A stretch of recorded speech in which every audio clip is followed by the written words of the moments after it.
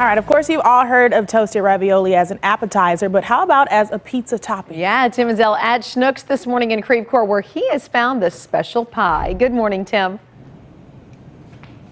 Hey, good morning, Margie. Good morning, Blair. That's right, we are at Schnucks, and we are talking toasted ravioli and pizza coming together. Perry Favazza and Dylan Favazza joining us this morning. And Perry, first tell me how this pizza idea came up for a toasted ravioli pizza. The Schnucks buyers had an idea of, can you come up with a label for us only, something unique. We currently make the Hot Charlie's pizza, we make the Joyous pizza, and then a good friend of mine, Kirk Seiberg, we make the Seibergs.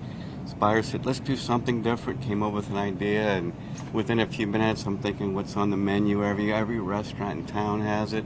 So the ravioli just kind of came together. You know, there was that old commercial where the chocolate truck crashed into the peanut butter truck, and it was Reese's peanut butter. Right, remember? Right. So this is like the toasted wrap truck and the pizza truck at like 44 in Hampton that, you know, collapsed, and then we had this idea. So it's kind of where we came with it. You came up with it, and Dylan, explain this pizza. What does it taste like? Yeah, we had a good time with this one. So local is obviously the big thing around here, and what's more local than toasted ravioli on a pizza? So we brought the two together, got, you know, St. Louis thin crust pizza, St. Louis style cheese, and locally sourced raviolis.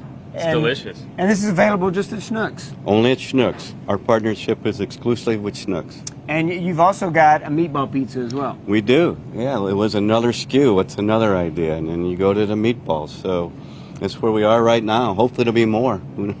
You never know what's next. No. You're probably thinking of something that you can't tell us. You'd have to kill us if you told us what I was cruising the aisles over here trying to get ideas over here. What do they not have yet? That's what we bring. What do we? What's missing? Something different no one has over there somewhere.